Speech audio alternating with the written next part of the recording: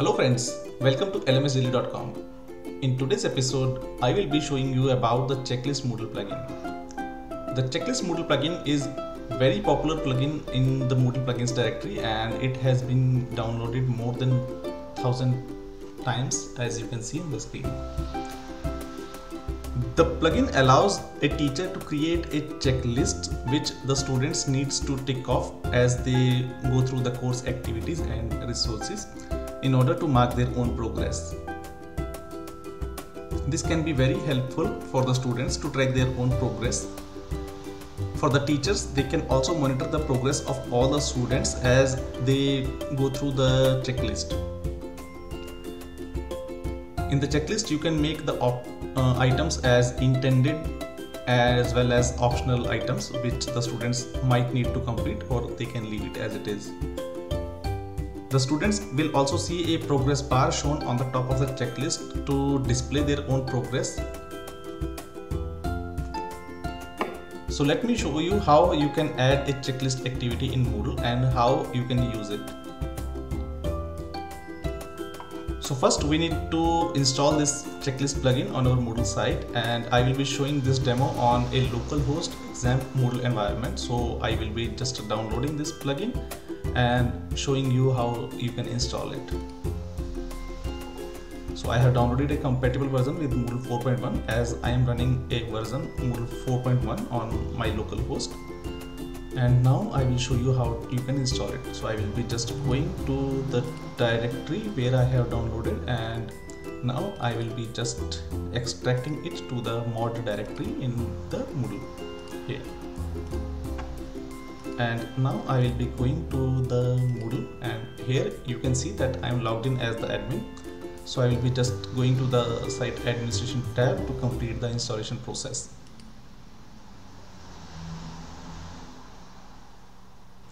So I will be just clicking on continue.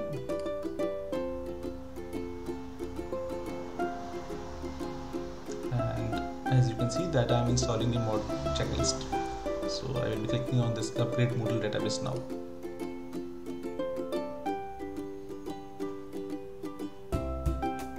And click continue.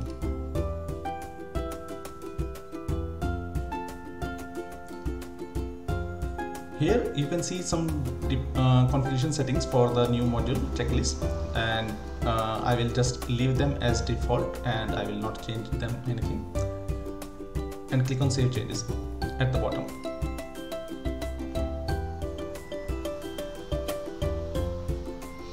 So now we have the module installed, and now I will be showing you how you can use it in any of your Moodle courses. So for that thing I will be going to a course. Let me go to this course, and I will be adding a checklist activity here. So I will click on add an activity or resource. Make sure that you have this editing mode turned on before you can see this add an activity or resource button here. On this activity chooser, you have to choose this checklist. And now we are at a new checklist page where we are adding a new checklist to our Moodle course. Here in the first general section, you have to name the checklist. So let me mark it as list of plants as the checklist name. You can give an introduction to your own checklist here in this field, and if you want to display it on the course homepage, then you need to check this box. I will leave it as blank for now. In the settings section, you will see different settings here, and we will be discussing them one by one right now. The first option is user can add their own items. This can be helpful if you want to allow your students to add their own intermediate milestones between the checklist items you have created. This can be very helpful if you want them to manage their own tasks on their own. So for the time being, I will keep it as no. The second option is user can add their own comments to checklist items. If they have something to discuss with you during the checklist activity progress. They can mark their own feedback in the comments, and that can be allowed if you choose yes here. The next option is the updates by. Here you have the option to choose either student only, teacher only, or student and teacher.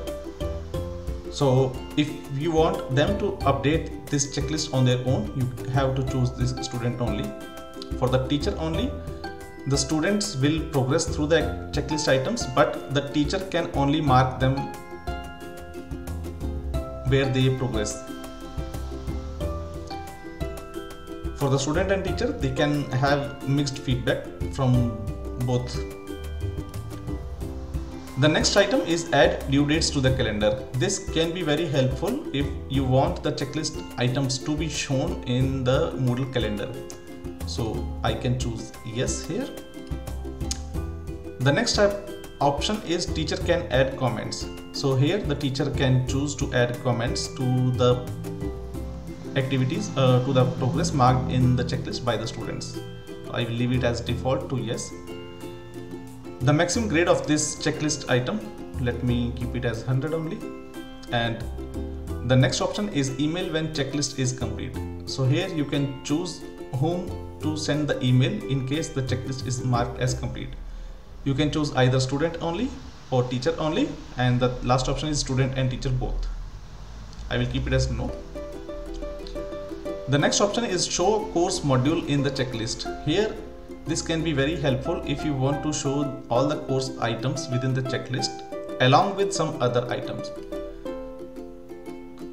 You can choose either the current course section or the whole course activities to be included in the checklist.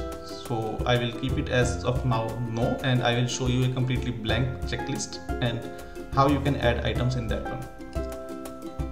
Check off when the modules complete. So if you choose here as current section, then you can get this option enabled, and we can either keep it as yes, cannot override, or choose yes, can override.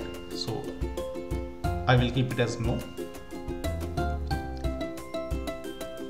The last option is lock teacher marks. This is very careful, you need to choose here, because if you choose yes here and you keep your feedback in the checklist, then you will not be able to change your feedback once it is logged in Moodle. So I will keep it as no for the time being. So we are done with the basic settings of the checklist plugin, and now I will just click on save and display.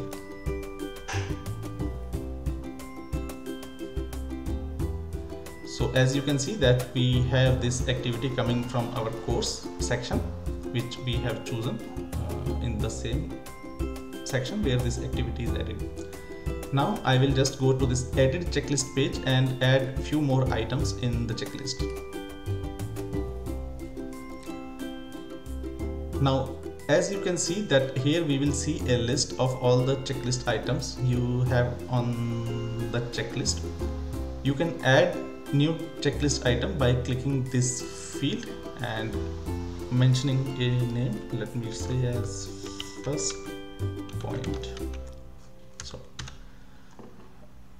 and you can see there is a checkbox right next to the left of the text field. So here it shows that it is a checklist item. I will show you how you can change it as an optional item as well as a heading item.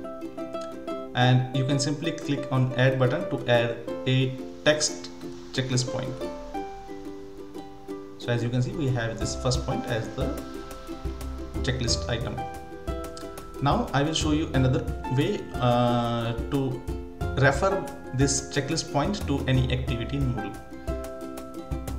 I will add it as the second activity, and here you can put a link to any other course activity. So let me add this one here. So the student has to click or view this activity for this checklist. Now I will click on add, and as you can see that it will show an icon next to the checklist item which indicates that it is a link associated with this item. There is another option to add activity with a due date. So now let me show you the option to add with a due date. So I will click on third option, maybe the name, and click on this edit dates. Now I will enter the name again because this will clear whatever is entered in the field. So I will click on this name of this checklist item, and I will uncheck this disable button to enable the dates, and I will, let me see, give it a due date to 23rd of January and click on add button. So now as you can see that this third activity comes along with a due date on the right side. So now I am finished with the checklist items, and I will show you how you can add more items under any of the points. So you can click on this green plus icon to insert a new item after this item. You can click on this color button, color box, to change it to the next color. There are a few colors already defined in this plugin, so you can just click on this to move to the next color. Like it is red now, and if I click on it again, it will turn to orange, and now it will turn to green. So like this you can change the color of the checklist items. Now I will just click on this check mark on the left of the item, and as you can see that as of now this item is a required and it must be completed by the student. I will just click on it once, and as you can see now this item is an optional item. I will leave it as it is, but I will show you how to make any activity as the heading by clicking on this icon 2 times. So one time it will make it as optional, the second time it will make it as a heading, and it will not have a checkbox besides it. So now I am done with my checklist. I will go to the checklist page again, and as you can see that the first one is the heading, the second one is coming from the course section, then we have another heading, and then we have an activity which is linked to this activity, and then we have a final item with a due date. So this is how the student will see this checklist activity,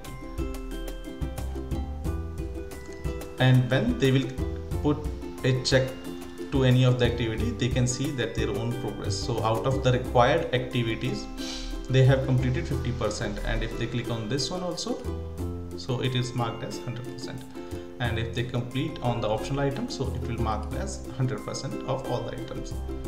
So this way you can add a checklist to your course, and in addition it will also give a grade to the course gradebook.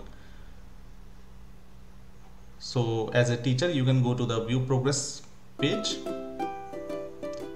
and here you will see the list of all the students enrolled in your course along with their own progress in different checklist items. So this is how you can use this checklist plugin in your Moodle course. This comes along with another companion plugin which is named as the checklist block, as well as the checklist grade export. So please explore these two plugins also. And if you have any queries regarding the usage of this checklist plugin, please feel free to drop me a comment in the comments section below. Thank you very much for watching this video.